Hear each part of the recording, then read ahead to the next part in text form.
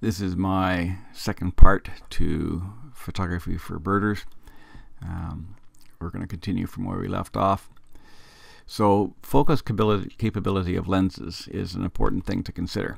There's two different kinds of focus ability. There's your external focus, which we find on older lenses that are typically less expensive, and one of the problems they have is slower autofocusing, and sometimes you get serious changes in focus when you zoom in and zoom out. Some do, some don't. It's one of the things to pay attention to if you're buying a lens. Internal focus tends to be typical of newer and more expensive lenses. They lend themselves to very fast autofocusing, which is something that you want when tracking birds. And the lens length doesn't necessarily change when focusing. That's another positive attribute. Minimum handheld shutter speed is something to think about and understand. If you do not have vibration reduction or vibration mitigation, what do you do? And how fast can I go? What can I get for a decent photograph? You've probably noticed that the more you zoom in, the faster the shutter speed has to be. Otherwise, you're going to get blur, not so much from the subject, but more from the fact that you are moving. That's what vibration mitigation is all about. It helps to reduce that. So the rule is 1 over the focal length. And this is for a full frame camera, just so you understand that clearly. So a 400mm lens on a full frame requires a shutter speed of 1/400th of a second. If we're using an APS-C camera with a 1.5 crop factor, so that 400 becomes 600, which means our minimum shutter speed should be 1/600th of a second. Okay, so this is an example here of a photograph with the 300mm lens and a teleconverter, which gives us a relative focal length of 765mm, but the shutter speed is only 1/160th of a second, and so it's too slow. It's 2 stops too slow. So you're going to get blur, and it's not because the bird is moving, it's because the person shooting is moving. Well, that would be me. In this case, this is a 300mm lens at f4, and on an APS-C sensor camera, so it's 450 relative millimeters. Actual shutter speed is 1/500th of a second, so the two pair up very well. So even though there's no VR, the photograph is taking place at such a speed that you get a decent shot. So vibration mitigation, there's a variety of different names for it.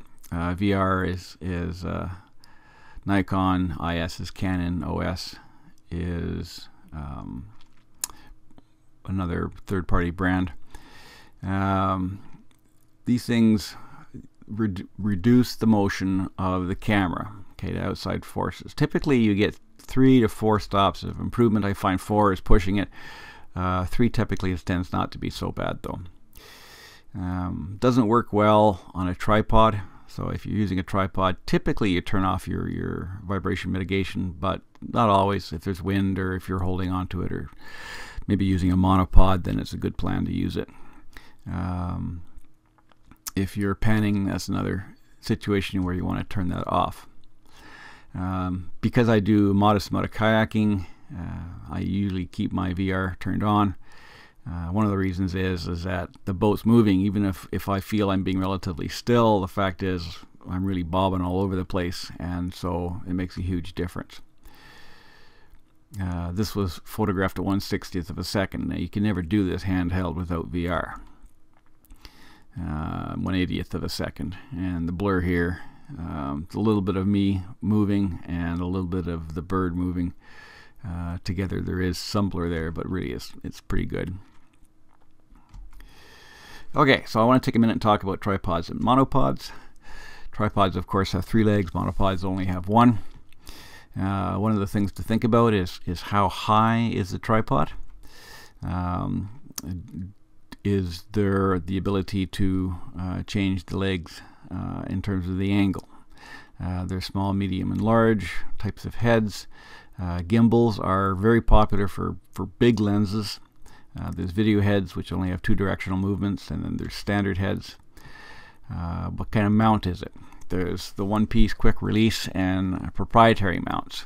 I'm cautious about the proprietary mount stuff, because if you ever lose the quick release, then you're going to be in trouble because you can't find another one. This is one of the reasons why sticking to brand names is not such a bad plan, especially if quick releases are involved. What's the tripod made of? There's plastic, aluminum, and carbon fiber. How do the legs extend? Is it a twist lock or a lever lock? And you got rubber feet. Are there prongs? Can you convert the rubber feet into prongs? Those are all good questions. This is a photograph of me with a Manfrotto tripod, and it's got the ability to extend the legs beyond what you would normally be able to do. This is very, very useful in certain situations. It's a heavy tripod, though. It's a steel tripod, so it weighs a ton. No, it's aluminum, sorry. So carbon tripods. This is my carbon tripod, and carbon fiber, and I use it when I'm camping and when I'm out traveling, if I'm on any kind of tourist type adventure. Backpacking, I find this is fairly light and allows me to still have access. The legs also span out quite a bit, and it has quite a few nice features to it. This is a fellow I photographed who's using quite a pricey system, but you can see there that he needs a lot of stability for that lens. Okay, so this particular lens is a Canon 600 f4, nice lens. It's one of the things that at some point in my life I would like to be able to purchase. If it's windy, or if you're hanging onto it like this, typically the VR is going to help. If it's perfectly still, VR actually ends up being a problem.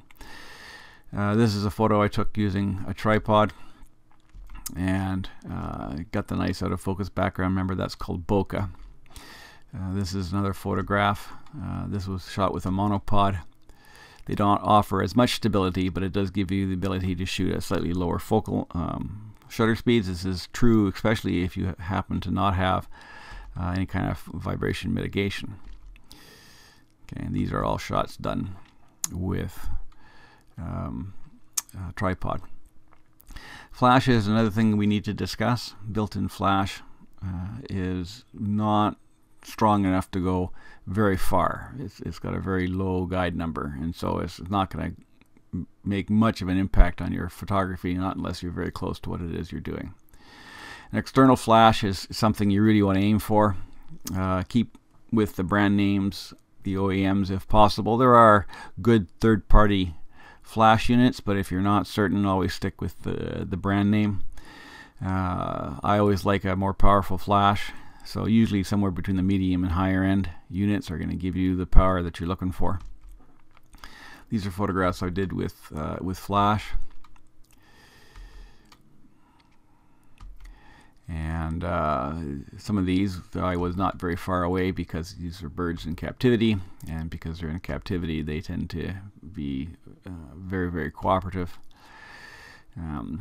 This is fill flash, where you don't need to use a flash, but you choose to do so because it helps to improve the quality of the photograph. In darker environments, if you use flash, you're going to get the ability to freeze action.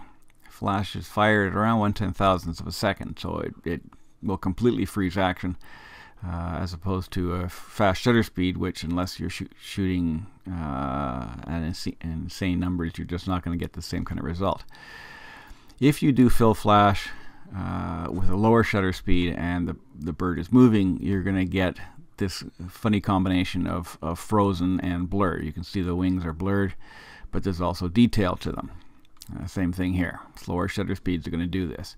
So in a situation where you've got fairly dim light and you want to be able to use fill flash, and you want to be able to use slow shutter speeds all with the lower ISOs, that combination is going to give you shots like this. In dark environments, flash, especially with lower ISOs, is going to give you that really black background. It's not one of my favorite ways to take pictures. Unfortunately, there are times and places that you can't use flash. Flash was prohibited here. This is a Kiwi, And even though I'm at 51,200 ISO and a wide open aperture, I'm only getting a 1/13 of a second. And no flash is not permitted.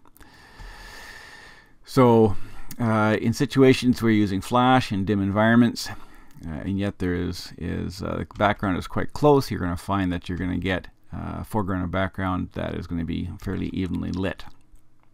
Okay, this is a thought here on kit lenses. And some of you, when you buy a camera, you get a kit lens. That's all you've got. You've got your camera and your kit lens, and you want to take bird pictures. How do you do that?